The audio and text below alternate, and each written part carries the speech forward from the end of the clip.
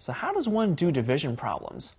Hi, I'm Jimmy. I've been teaching college math for 9 years, and I want to give you some basics as to the foundations of division.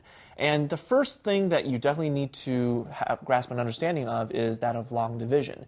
And once you see the pattern, everything is going to be pretty straightforward, and you're going to be able to do more advanced division problems from there. So here's an example for you. Suppose you want to divide 3,741 by 6. So what you want to do is just ask yourself, does the number on the outside divide into the first number on the inside? In other words, does 6 divide into 3?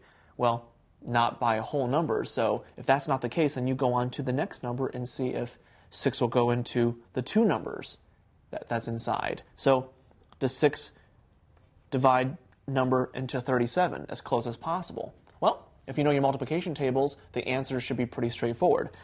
6 goes into 37 6 times. And notice, because this 37 is the first number that we're doing the division with, that's the first number of where the answer is going to be on top of. 6 is going to be on top of the 7. After that, you take the 6 and you start multiplying. 6 times 6, you already know, is 36. So after you multiply, you're going to go ahead and subtract. 37 minus 36, you know, is 1. Now, after you do the subtraction, you bring down the next number. So in this case, you're going to bring down the 4. And then the pattern repeats. 6 times what is going to be close to 14? Well, 6 goes into 14 2 times. Now, just like you did with the 6, continue on with the 2. Multiply. 2 times 6 is going to give you 12. And then you do the subtraction again. 14 minus 12 is going to be 2. And then last but not least, you bring down the final number, the 1. And so now you have to ask yourself, 6 goes into 21 how many times? Well, again, if you're solid with your multiplication, you know that to be 3.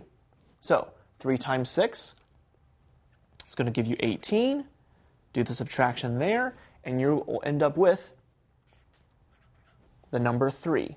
Now, since 6 does not go into 3, and there's no more numbers to bring down, this 3 down here is going to be your remainder. So 3,741 divided by 6 is going to be 623, remainder 3.